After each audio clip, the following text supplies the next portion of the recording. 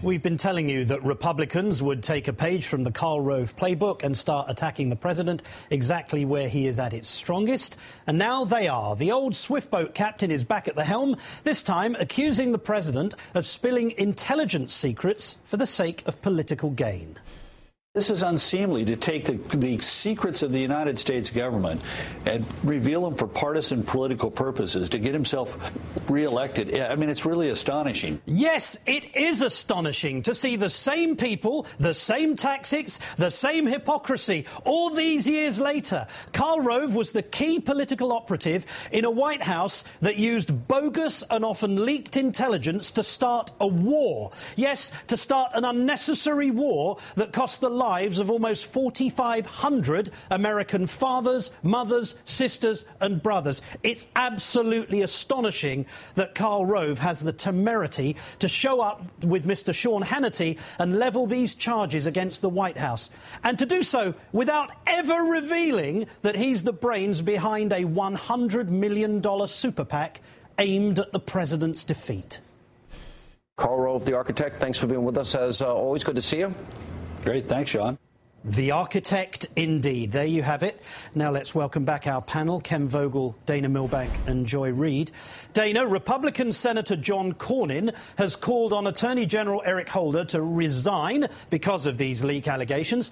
Let's take a listen to what Karl Rove said about Mr. Cornyn last night on Fox News. He's a former Supreme Court justice. In fact, he spent, I think, about 20 years on the bench. He has a very keen understanding of the tension between the legislative branch and the executive branch, and a very keen understanding of the law. He is not a man to make rash or intemperate remarks. OK, first off, Mr. Cornyn was not a Supreme Court justice. He served on the Texas Supreme Court for 6 years, not 20. And he is given to making intemperate statements. In fact, he justified violence against judges during the Terry Schiavo case. And now he's pulling another stunt with Mr. Holder. Is that right?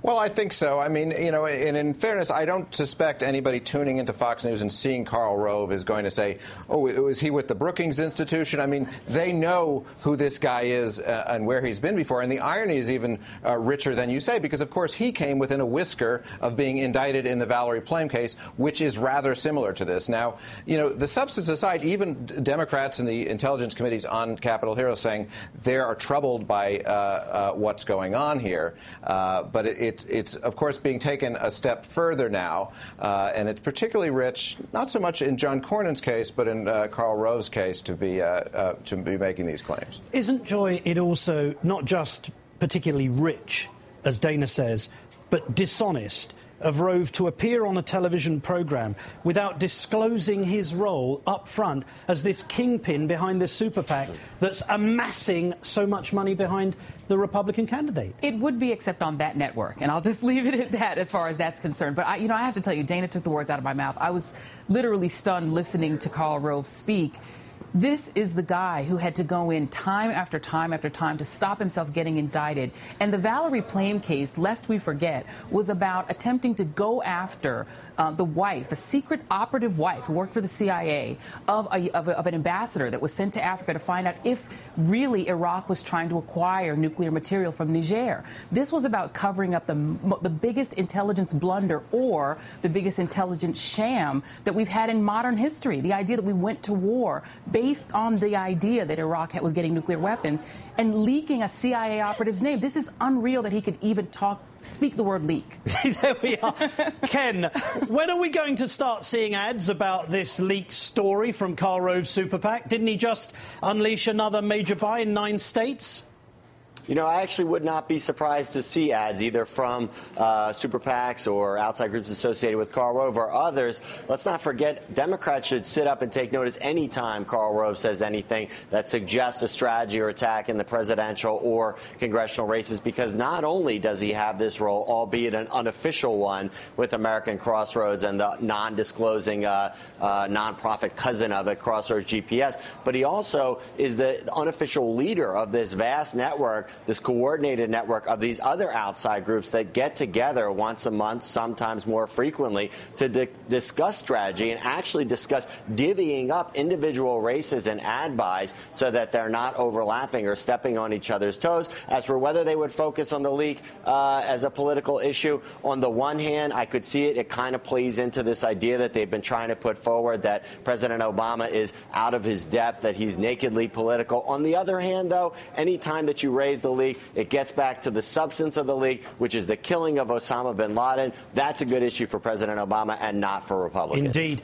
Dana, our friends on Fox News also say that the president and his alleged leaks are to blame for the 33-year jail sentence which was imposed on a Pakistani doctor who helped the president kill Osama bin Laden. Take a listen.